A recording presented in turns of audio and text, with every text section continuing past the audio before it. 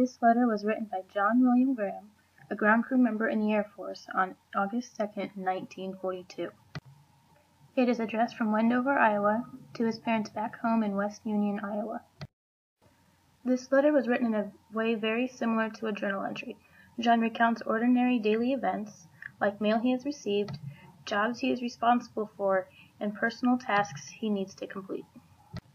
In his letter, John is also responding to a letter he received from his parents, as he seems to be answering questions and giving his opinion on events that happened back home.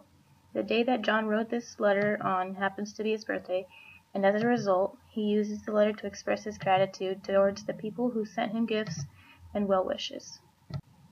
John also uses this letter to express his sympathy for friends and family back home, once for a recently married friend who got drafted into the Army, and again for his grandmother who had lost her dog, to whom she had been close. In one part of his letter, he tries to get the reader to sympathize with him.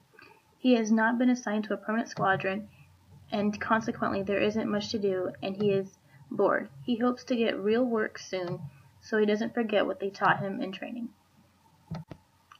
Lastly, he uses his letter to let his parents know that while he is enjoying his time in the military, he is still homesick.